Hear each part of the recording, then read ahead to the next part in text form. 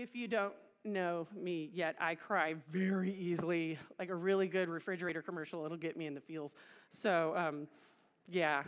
So the fact that I was praying with somebody and bawling my eyes out this morning, that is not abnormal. So if you ever see me walk around here, I'm crying, it's a Tuesday or a Monday or just a normal day for me. Plus, it's Baptism Sunday, and I'm already in my feels about today. I don't know about you guys, but I love Baptism Sunday.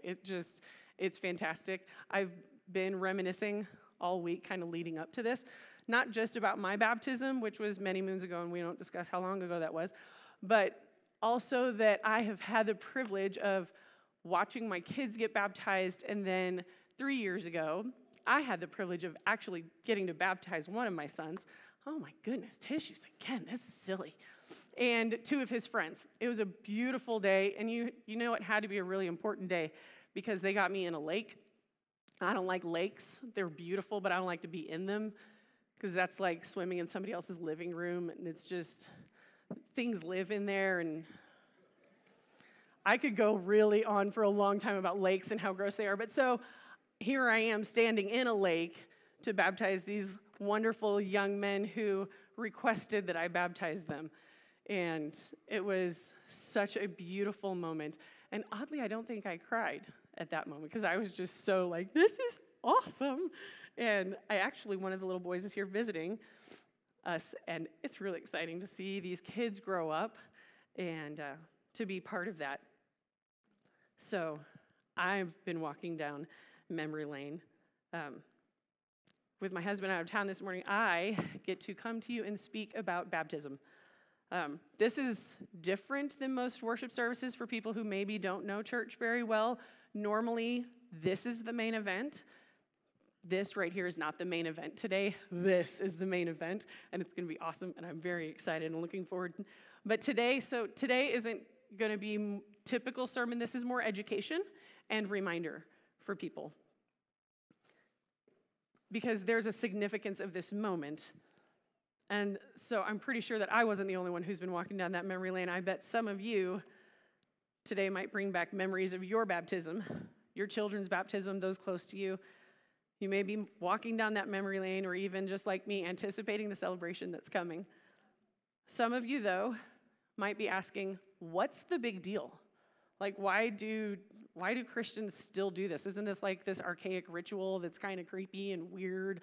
Like, you're putting people in a water and you think that's going to change them?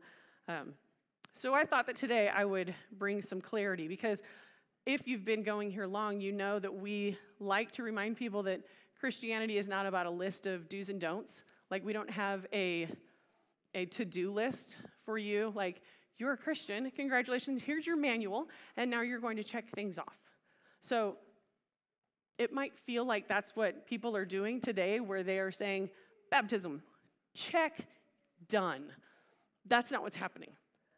So we're going to dive into this just for a few minutes, and then we'll get to the fun of, as my son calls it, the giant bathtub.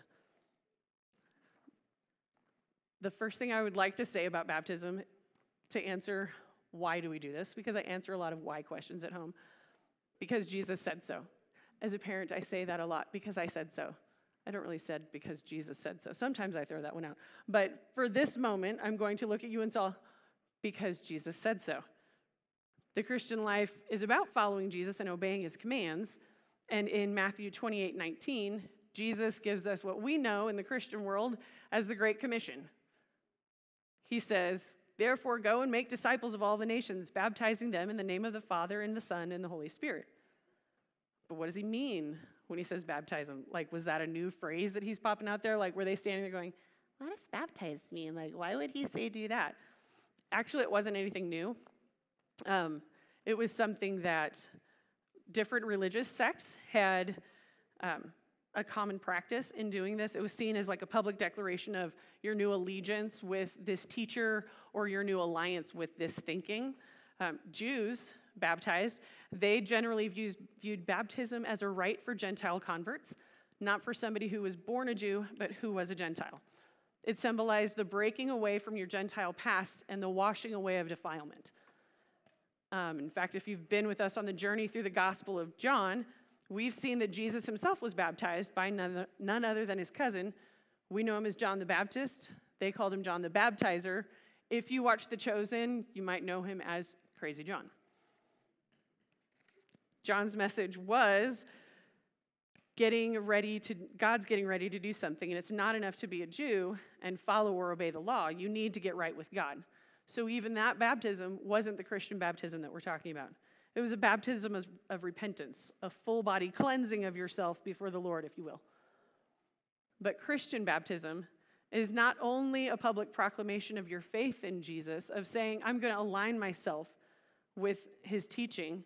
It's the ultimate object lesson of our Christian faith. So this is us acting out what's happening in our hearts and in our lives. You go into the water and you're buried in your death to sin with Christ. And then when you come out of the water, you're raised to new life in Christ. I absolutely love that God chose this imagery because there's something tangible that happens and you remember stuff. It's like God knew, if I just tell them this is what's happening in your life, they're going to say, okay. I mean, I kind of get it, but it's like God knew sometimes I need to speak to them like they're kindergartners. And what do we do with kindergartners? Everything's hands-on. I taught preschool for a very long time, and it's very touchy-feely. Sensory. We had sensory stations everywhere, because what do little kids want to do? They want to pick it up. They want to touch it. They want to, oh, what does this do? Oh, because you can tell them, if you put that in that water, it's going to get wet. And what does a little kid do? Really? And they want to put it in the water because they want to see it get wet because it's experiential. So he knew that we're experiential. And so he said, okay, you know what? Let's seal the deal for you in your brain, in your heart, in your mind. And I want you to do what everybody else has been doing, because all these religious people know that if you change who you're following, then you have to show it to everybody. Like, it's not just, I've decided to change and I'm just going to keep it to myself. No, they were very out there, and they would say, I'm following this person, I'm going to show everybody. And the Jews understood that the Gentiles had to, not really prove it, but they had to go through this rite of saying, I'm going to wash everything away. I'm going to make it new. So Jesus said, this is what you know, I'm going to make it better. I'm going to do one better for you. And I'm going to show you that you're going to act out what I just did. And I absolutely love that. So, if Jesus has told us to go and make disciples, he links those together. Go make disciples and baptize them in the name of the Father, the Son, and the Holy Spirit, with this process that gives physical expression to what is happening in the heart and mind in a beautiful way, with Jesus telling them, lead people to me, to follow me in death, so that they may live. Let's look, because I would like to show you guys the very first time that the disciples decided to follow through with the Great Commission. If you would turn with me to Acts chapter 2, we're going to be looking at verse 36. And while you get there, let me set this up for you. It's the day of Pentecost, and the disciples have been praying and waiting in the upper room. There's about 120 of them at this point, when the promise of the Holy Spirit had come and filled all those who were there, and they began speaking in tongues and other languages. Confusion has broken out among those who heard the commotion. Some even thought they were drunk, but it was only 9 o'clock in the morning. So all of this leads up to Peter standing up and preaching his very first sermon. I'm pretty proud of Peter at this point, because Peter has had some sketchy moments.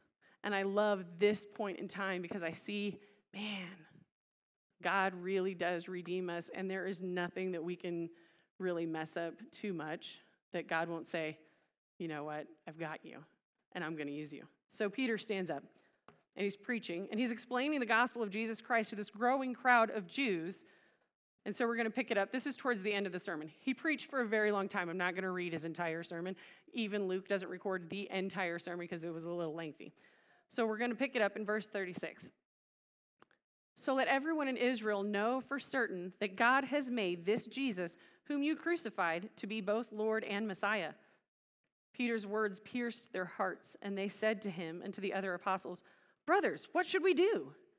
Peter replied, each of you must repent of your sins and turn to God and be baptized in the name of Jesus Christ for the forgiveness of your sins. Then you will receive the gift of the Holy Spirit.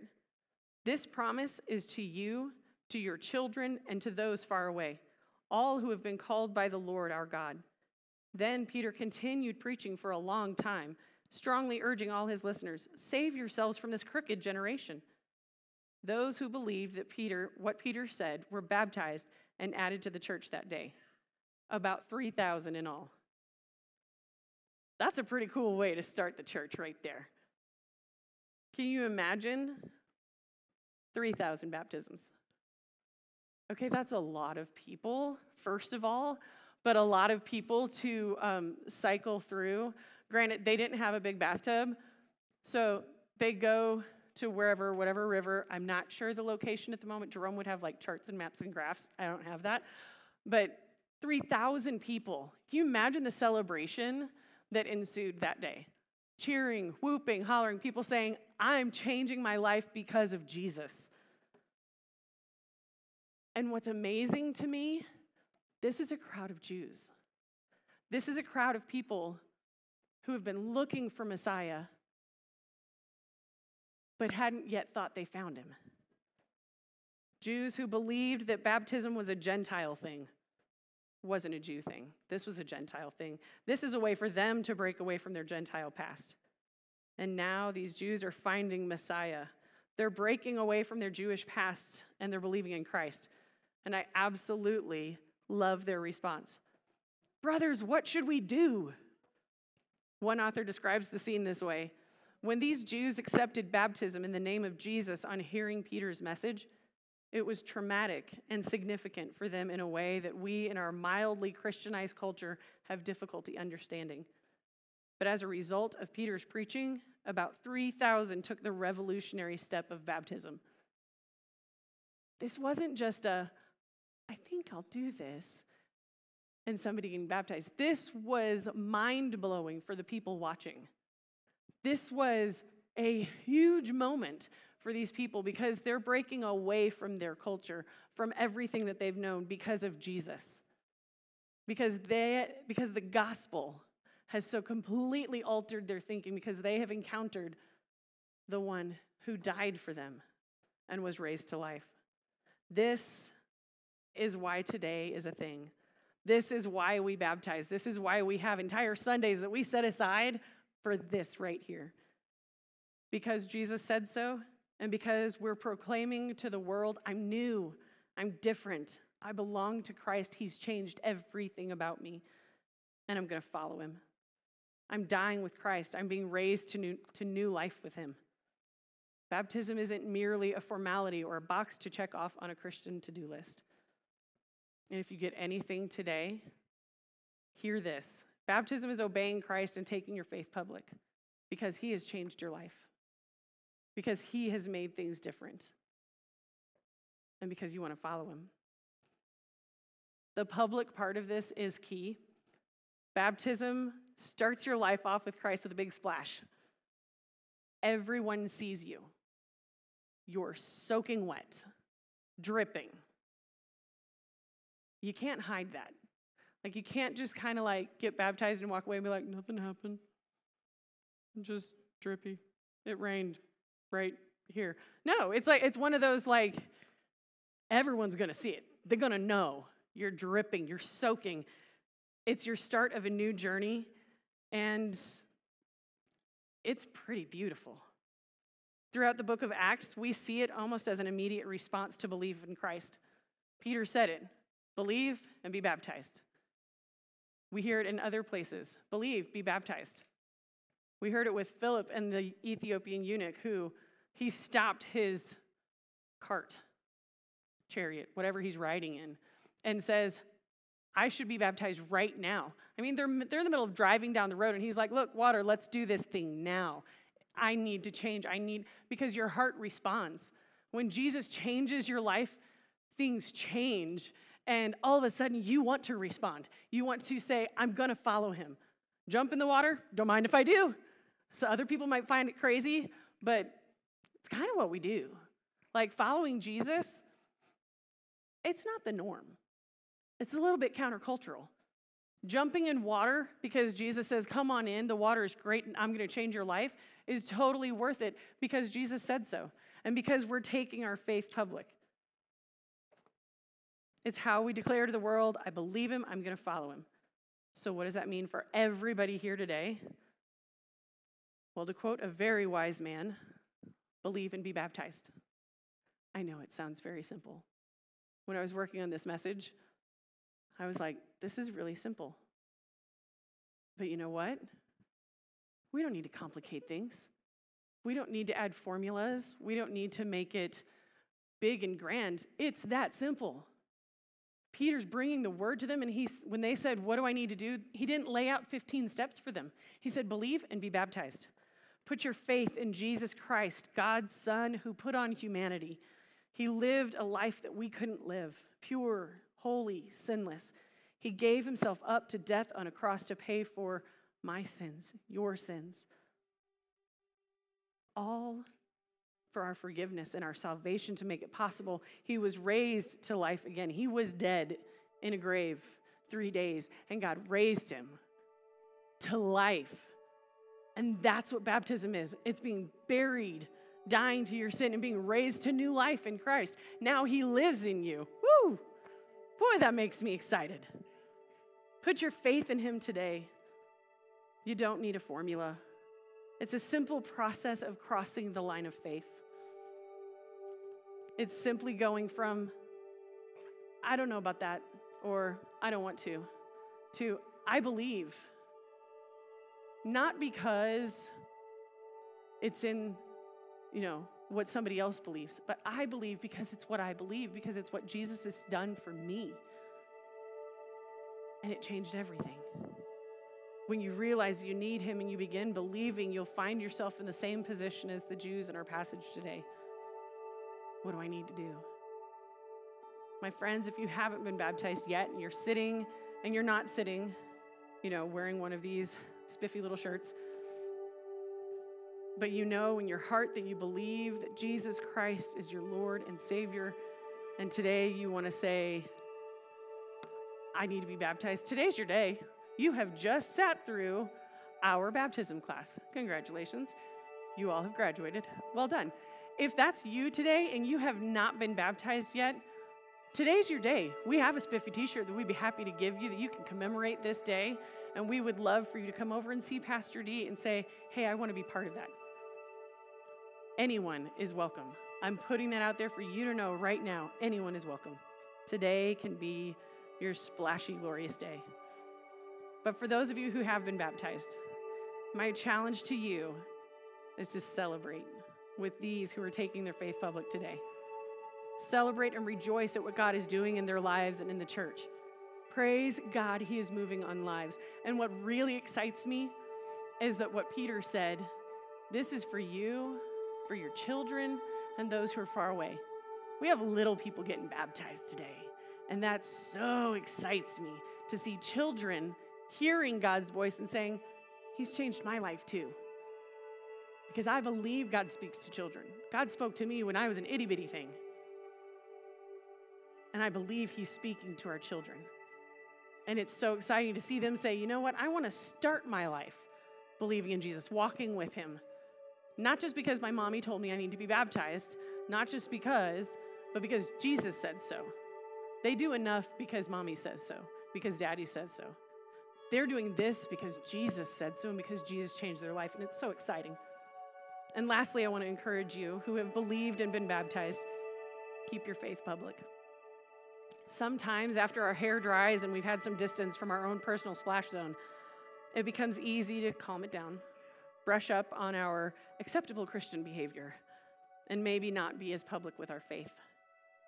I'm not saying everyone needs to be crazy John and running around with, camel hair vests and eating bugs. Although, if you've still had cicadas near your house, have at it. I hear they're scrumptious. But you don't have to go to that extreme. But wouldn't it be amazing if one of the first things people knew about you was that you love Jesus? Not because you're being pushy and not because you're saying, you need to love Jesus. You need him. You're a sinner and you're dying and going to hell. Maybe it's because when they get to know you, you're so excited and you're like, man, let me tell you, I would not be here today without Jesus. How did I make it through COVID and 2020 and 2021, which wasn't all that much better? How did I make it through all that? Let me tell you about Jesus. Because let me tell you what, my Jesus was there. He walked with me through this. He walked with me through that. I watched this happen, and God was there. I was never alone. Can you imagine what would happen if that's how our Christianity was, if it was all out there in public? Loving, kind Christianity, my faith in Jesus, not me scolding other people or telling other people how they're getting it wrong. Because let me tell you, I get things wrong all the time. But that's not my faith. My faith is not in me getting things right. Because if my faith was in me getting things right, I wouldn't be here. And there would be no purpose in this because it would be all about me. But it's not all about me. It's all about the one who did it because I couldn't. So keep your faith public. Let your hair stay wet a little bit longer.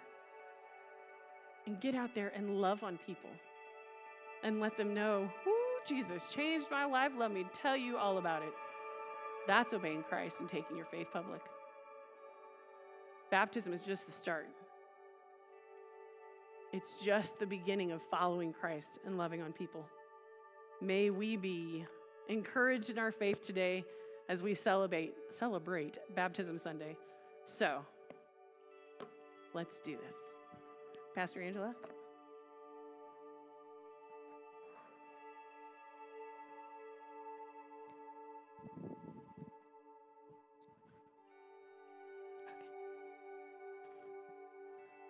Forgot I have to be the microphone holder.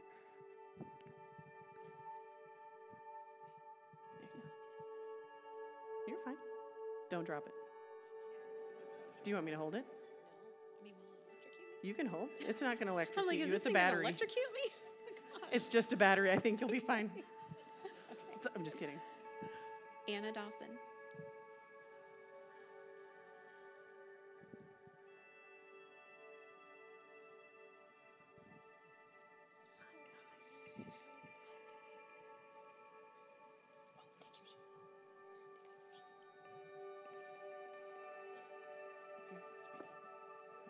There you go.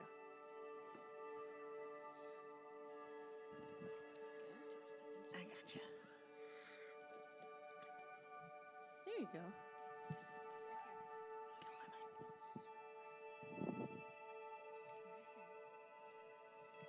Anna Dawson, how old are you?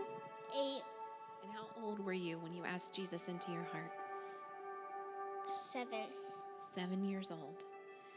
Do you believe that Jesus died on the cross for your sins and rose again on that third day? Yes. And you have asked Jesus into your heart and you know what it means to be saved and baptized? Yes. And do you promise to follow Jesus all the rest of your life? Yes. Okay.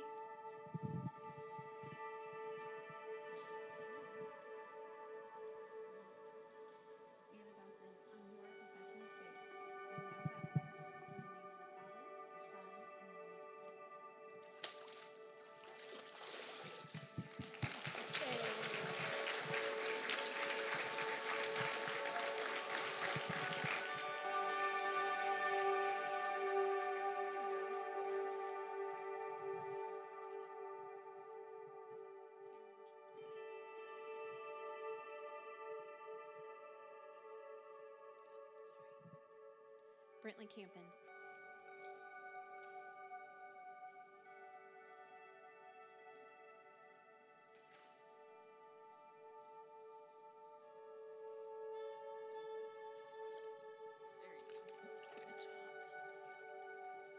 Brentley, how old are you? 8, 8 years old. And how old were you when you asked Jesus into your heart? 7. 7. Do you believe that Jesus died for you on the cross and rose again on that third day? Yes. And you understand what it means to be baptized? Yes. And do you promise to follow Jesus with all your heart the rest of your life? Yes.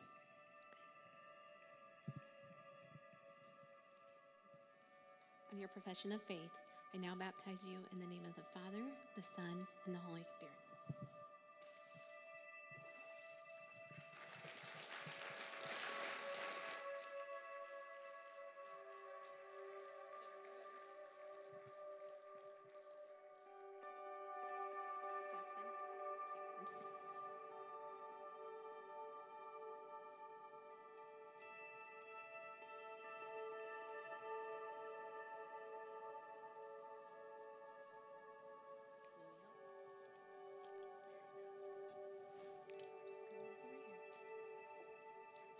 Jackson, how old are you? 10, And how old were you when you asked Jesus into your heart? 6.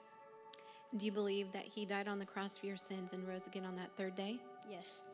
And you understand what it means to be baptized? Yes. And do you promise to follow Jesus with all your heart all the rest of your life? Yes. I'm gonna plug your nose. On your confession of faith, I now baptize you in the name of the Father, the Son, and the Holy Spirit.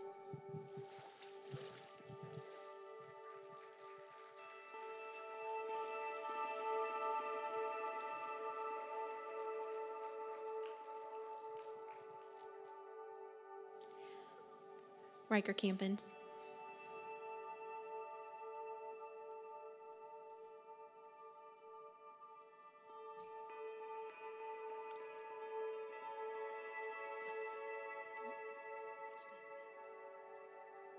Riker, how old are you? 6, 7. Are you sure? What? Are you sure? You're 7. And how old were you when you asked Jesus into your heart? 7. 7. You actually just asked Jesus into your heart recently after Vacation Bible School. That's awesome, buddy. That's awesome. You believe that Jesus died on the cross and rose again on that third day? Yes. And you know what it means to be baptized? Yes. And you promise to follow Jesus with all your heart all the days of your life? Yes.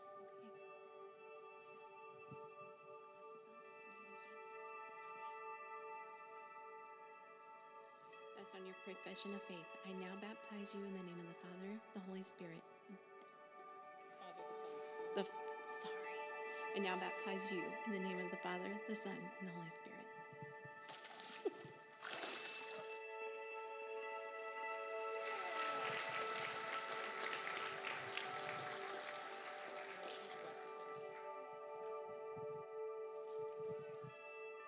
All right, and Pastor Josh is going to come now.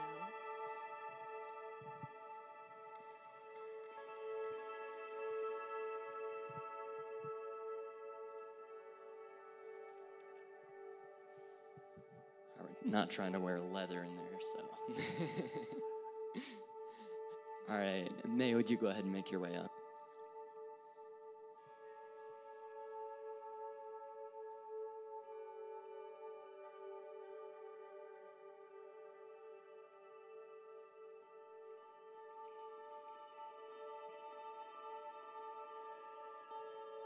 All right, May. Have you accepted Lord into your heart as your Lord and Savior? Yes. And do you here today, in front of this church and friends and family, proclaim that Jesus is Lord and will be for the rest of your life? Yes. All right. Baptize you in the name of the Father, the Son, and the Holy Spirit.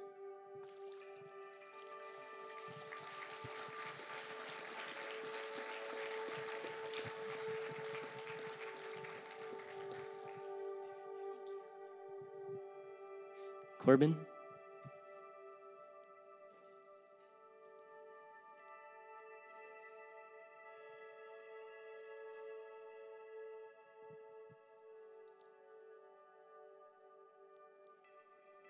It's a little bit of a drop there.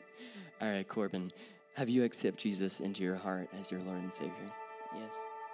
And do you today, before all of these people, this church, friends, family, proclaim that you are His and will be forever? Yes. All right. Corbin, I baptize you in the name of the Father, the Son, and the Holy Spirit.